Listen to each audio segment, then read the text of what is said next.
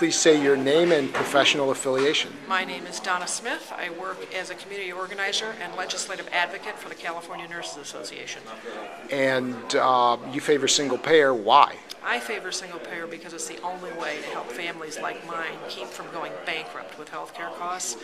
I'm one of those millions of Americans who always carried health insurance coverage, always have, always will, and also carried disability insurance and a health care savings account as well. And yet when my husband became ill with some chronic illness and then I was diagnosed with cancer, within a very short amount of time we found out the limitations of private insurance, all the clauses and maximum out-of-pocket exposures and all the things Americans will find out if they ever actually use their private insurance that don't keep you covered. We ended up losing everything we worked a lifetime to achieve, sold the house before we went bankrupt.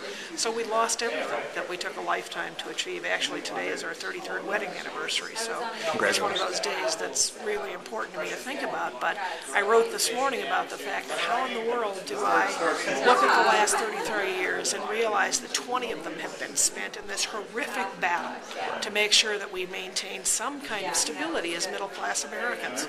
We're not slackers. We're not people who stood by the sidelines. So when I started to fight for healthcare justice for all American citizens, the only sensible way for me seemed to be through single payer. It's the most cost-efficient for my family and millions of others. When I add up what I pay in private insurance premiums and out-of-pocket costs, it well exceeds what I would pay under a single-payer plan. My paycheck will be better under a single-payer plan, higher every week than what I get now. So I'll have more money in my pocket. I will choose where I go to the doctor, who I get care from, and if I like that person, I'll go to them more. If I don't, I'll switch to another doctor. And it's also better for my nation. I love this country. I want to see us do the best we possibly can by our citizens. What made you become active in this? Originally, I was a journalist in South Dakota, and Tom Daschle was one of my senators. He was the Senate Majority Leader at the time, and I reported on him. And I stood up at a town hall meeting many years ago, and I told him I wanted him to stop having brain death over the health care issue, that I wanted what he had at the cost that he had it.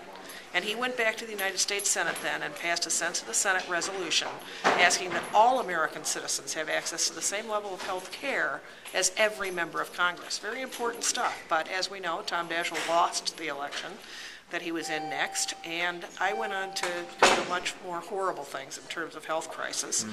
A friend of mine prompted me to write an email to Michael Moore about the movie that he was working on Sicko, and I sent kind of a terse, angry message into Michael Moore saying, you know, while you're working on this great film about health care, why don't you talk about what's happening to real Americans, how we're suffering. Never expected to hear anything. Well, in about 6 weeks, a producer was in touch with me. They vetted out our story, got our medical and financial records, and then we were included as one of the stories in the movie Sicko. And so is single payer going to happen in the United States? Yes. Single payer will happen, but I tell people, and I tell my fellow single payer activists, I testified in front of Congress 2 years ago to tell them what I felt.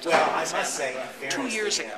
Our struggle is intensifying even now. You know, the brave people who were arrested in Senator Baucus's hearing helped elevate us all. This is a human rights struggle. This may not be solved during this congressional cycle. We may have to keep fighting this battle. We will win it. Like every other great human rights struggle in the history of this nation, we'll win it. But we're going to have to work hard, we're going to have to fight together, and we're going to have to stand up for what we know is right, and that's that every American is entitled to health care.